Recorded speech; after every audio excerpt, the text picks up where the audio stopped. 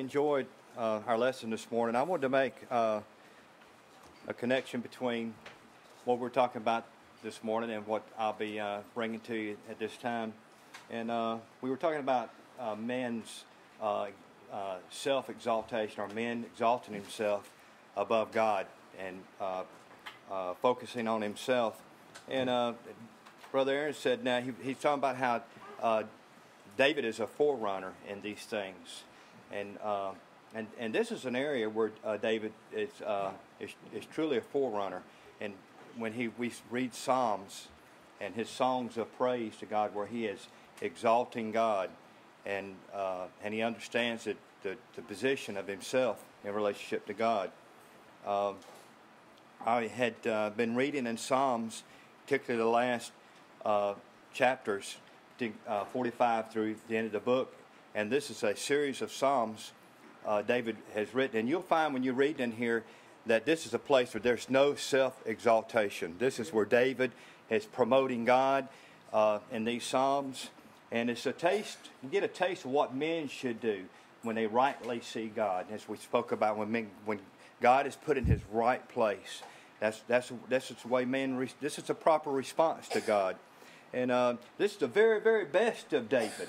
It's something that we see in him, and it's kind of a glimpse of the new man in David. It was his absolute focus, God was. And there's reasons for this. In Psalms 50:23, whoso offereth praise glorifieth me. But my calling will be just the first 2 or 3 verses of Psalms 145. I will exalt thee, my God, O King, and I will bless thy name forever and ever. Every day will I bless thee, and I will praise thy name forever and ever. Now, like I said, Psalms 145 throughout the book, this begins a series of Psalms for David, and he's best known for this one, Psalms 145. It's entitled simply praise. It's a praise. It's a personal psalm that David wrote in praise of God. And we have many psalms of thanksgiving throughout the book, but this one is particularly different. And it begins not because it begins a series of praises, but it's distinctly David. You can read in this psalm here, you can see David, and it's exceptional because it captures a man's heart that's been given over to God. It totally belongs to him. You can read it and you can see this man here. He has seen God, and he understands the Lord. And in this regard, it's an outstanding psalm, particularly when you consider the light by which David wrote this. Now, David has he has some things he sees about God. He sees God's salvation, His willingness to save, and he sees God's mercy and His goodness and His greatness.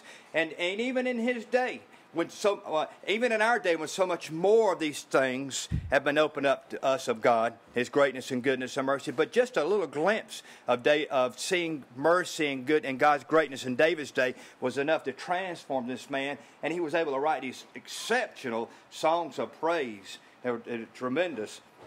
He knows who God is. He recognizes the things of God. And he's paid attention to how God has worked in his life, and he's made a point to note a record of what God has done in the past. He's paid attention, and he's made it a point to see these things, and that's why he's able to open up why God needs to be admired, why he admires God, and why he worships God. Now, the word extol. It's used rather sparingly in the Scriptures. I didn't realize it's only used 4 times, and 3 of these times are by David, and that's it. And then the other person, an unlikely person, was King Nebuchadnezzar used that word. Remember? Now I, Nebuchadnezzar, praise and extol and honor the King of heaven, all whose works are truth and his ways judgment, and those that walk in pride he is able to abase. That's in Daniel 4. And this is a testimony of a man when he's in his right mind, after God gave him a right mind. Testimony to what a right mind in God will declare, and about men who walk in pride and have had to see God for who He is. Then when people don't, you can see the reverse of this. When men don't extol and praise God and honor God, we know these men are not in their right mind, are they? And every day we're surrounded by men, and you got to think this way about it. You're surrounded by people who are not in their right mind, brethren. Now, David, of course, testifies that I'm in my right mind because he sees God, a God of truth and judgment. I will extol thee, my God. Now, there's in this psalm, and just these 3 verses, all we're going to talk about, is there's 3 levels of praises that David will graduate to. And it's a greater degree of thankfulness. And as he becomes more aware of God, his praise and his thankfulness reaches a higher note, so to speak. And this is David's personal, like I said, this is David's personal praise to God, and he wants to praise God. He wants to extol God, and he wants to bless him. And he wants to do it, you know, and David wants to do this for all eternity. In this psalm, he says this is something that he, forever and ever, he's going to do in eternity. 4 times in 2 verses, David says, I will. This is an opposite to the I wills of Lucifer that we mentioned earlier this morning. These are David's I wills. And he says, I will bless thy name. Now, David wants to bless God. And he wants to bless the name of God. And, you know, how can a man bless God, you ask? How can men bless God? And what about a man's desire to bless God? That's just astounding. You know, when I've heard men bless God, we bless thy name. And for a long time, it didn't throw me, but it was a peculiar thing because we don't hear it. I've never heard it much. And that's not good. But particularly Brother Gene has enlightened me on this. Bless God. And it's a kind of praise that comes with a high reverence, I would think. And it's a deep sense. It's when you have a deep sense of God and comes out of respect and honor to Him. We bless God. And this is when you enter into, we bless God in the energy of our own desire and our own will and our own purpose.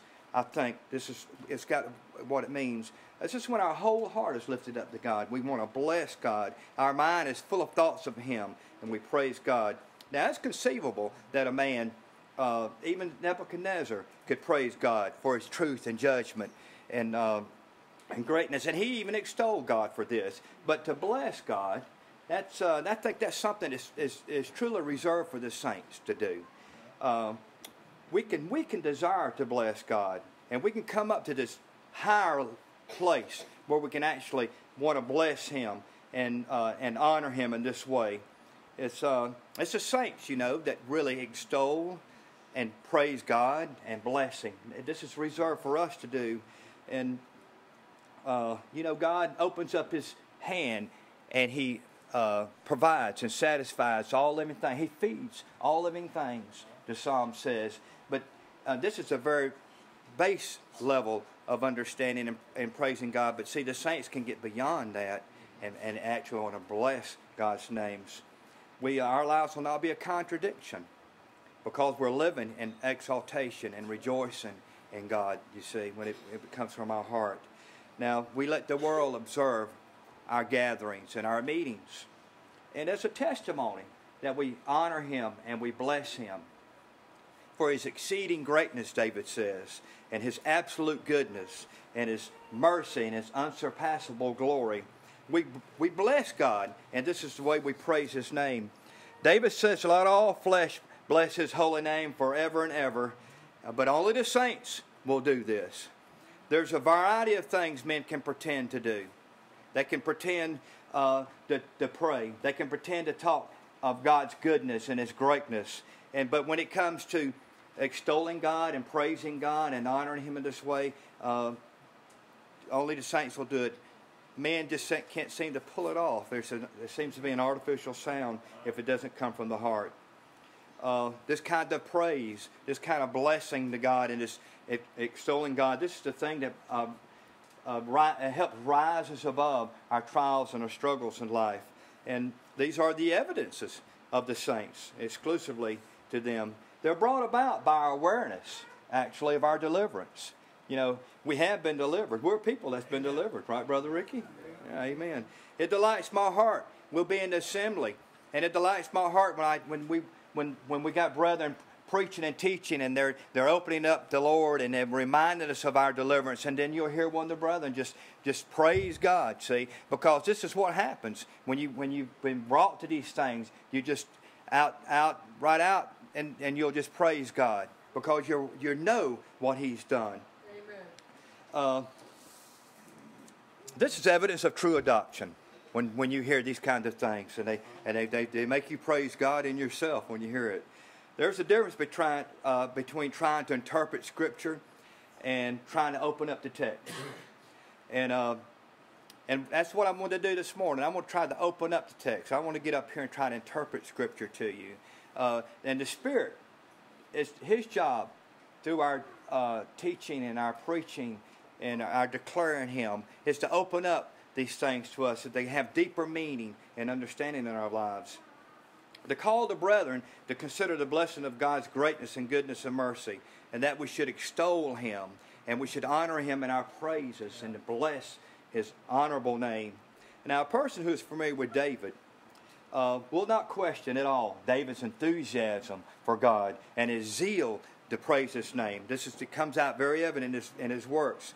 But you know, some may wonder, though, at David's non-stop call for praise for God. It may be a wonderment to them. Why is David so on this so much?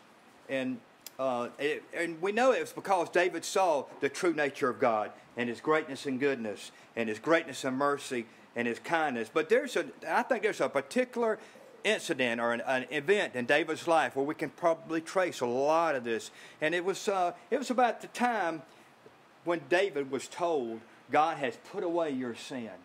How about this? When David was aware of his deliverance. This is when David, we alluded to this morning, this is when David had Uriah the Hittite killed. And David took his wife. And you remember the rest of the story. When Nathan confronted David, and Nathan confronted David with the story of a poor man who had one lamb. And then about the rich man who took his lamb and slaughtered him to feed his wealthy friends.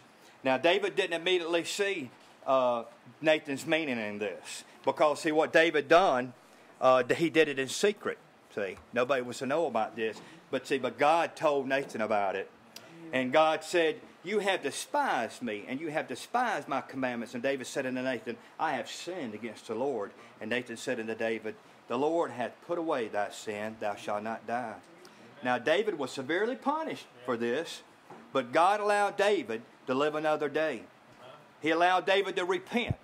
He allowed David to enjoy living a life that was pleasing to God. And his poems, his poems and songs are evidences of this, I believe. In verse 1, David says, I will bless thy name forever and ever. In verse 2, he repeats, every day will I bless thee. I will praise thy name forever and ever. David's faith, his spiritual intuition speaks to him about an immortality, because he says, every day, forever and ever, I will praise thy name. So David has an awareness. This is something that you start in this life, and this is something that will continue into the next life. Brethren, as I considered this, I thought about some things, even now that we have. When one day when we ascend to glory, we will leave our praying behind. We won't need to pray then. We will leave our faith here too, because our faith will be fulfilled. We won't need our faith. And our hope, it will be something that will have been bore fruit. Our hope will.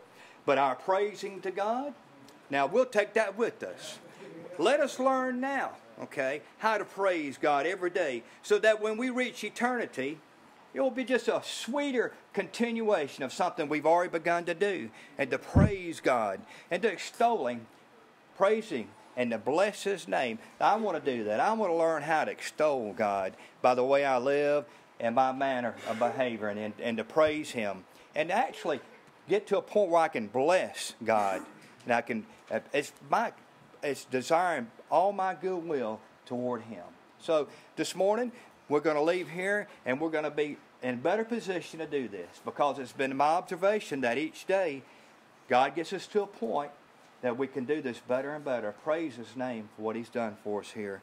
We'll pray, and we'll turn it right back over to Sister Murphy.